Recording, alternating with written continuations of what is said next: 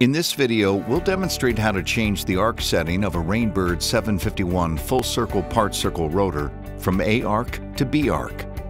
Rainbird has developed this capability to help a golf course address an overseeding event, water restrictions, or any other site-specific needs. Let's start with the Rainbird 751 internal set to the leading edge of the A arc, which is this outside edge. To demonstrate that it's in the A arc, we'll rotate to the other stop, which is this edge of the A arc.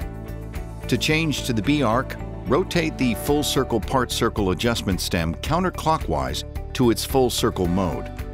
Rotate the nozzle around until it is within the B arc, and then adjust the full circle part circle adjustment stem back to part circle mode. Now when we rotate in this direction, our stop is on this edge of the B arc. If we rotate in the opposite direction, we stop at the other edge of the B arc. When you are in the B arc, turning the arc adjustment stem clockwise increases the arc, and turning it counterclockwise decreases the arc. We can also change the rotor into full circle mode by turning the full circle part circle adjustment stem counterclockwise. As you can see, we now have no stops. We can quickly set it back to the A arc with a clockwise rotation of the arc adjustment stem. And now we're back inside these two stops of the A arc.